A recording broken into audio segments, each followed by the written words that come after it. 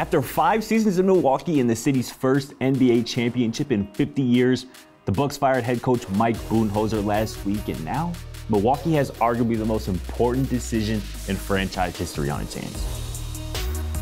What's going on, everybody? It's your boy Scott Procter, and this right here is Procter's Point of View. Before we get into today's episode, make sure you drop a like, make sure you comment and subscribe, and if you do comment, keep an eye out because that comment could be featured in a future video like this one right here. And make sure you stay tuned to the end of this episode to find out which head coach is on the opposite of a hot seat and doing a hell of a job throughout the 2023 playoffs thus far. But let's get to the topic at hand here today. There is a large contingency of Bucks fans and basketball fans in general who believe the firing of head coach Mike Budenholzer was unjust. After all, he went an impressive 271 and 120 in the regular season across 5 seasons in Milwaukee and 38 and 23 in the playoffs. Both of those marks are #1 in the NBA during that span, but also obviously led the Bucks to their first NBA championship in 50 years just a couple years ago. And this season, they were the #1 seed in the Eastern Conference once again. But along with this success came plenty of disappointment. It started during the 2019 Eastern Conference Finals, and the Bucks blew a 2-0 lead and lost 4 straight to the Toronto Raptors. The next year, the #1 seed, the Bucks, were upset by the Heat in the bubble. And then after losing in the Eastern Conference semifinals in 7 games to Boston last year, including a closeout Game 6 at home, the Bucks became just the 5th #1 seed in NBA history to lose a series to a #8 seed when Jimmy Butler and the Heat once again sent them home this postseason.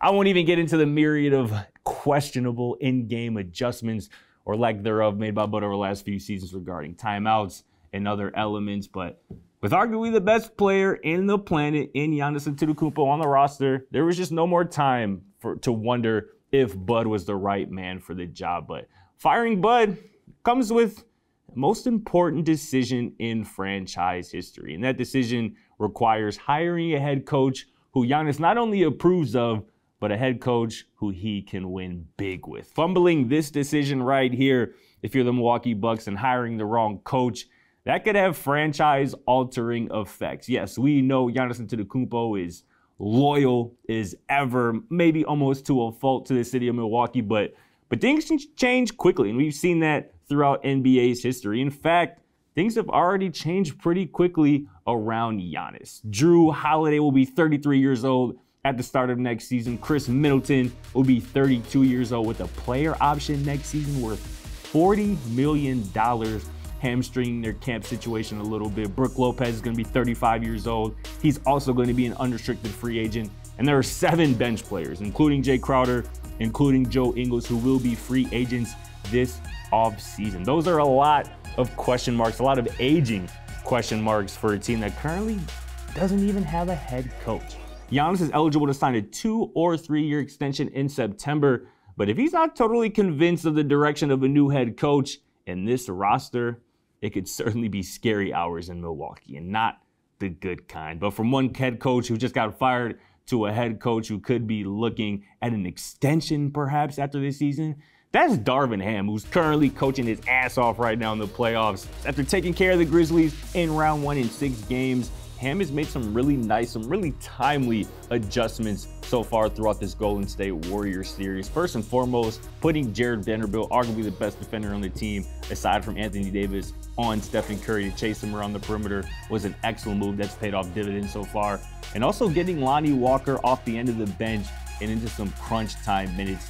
He had the most minutes of any bench player of the Lakers in Game 4, and he played well. Those are 2 huge adjustments by Darvin Ham, and the Lakers, because of it, look like they can make it back to the NBA Finals this time with Darvin Ham leading the way. But that's going to do it for this episode. As always, make sure you drop a like, make sure you comment and subscribe, and we'll catch you tomorrow right here on Procter's POV. Thanks for watching. Feel free to check out our other videos, and don't forget to smack that subscribe button down below while you're at it. Also, for more great and original content, head right over to bvmsports.com.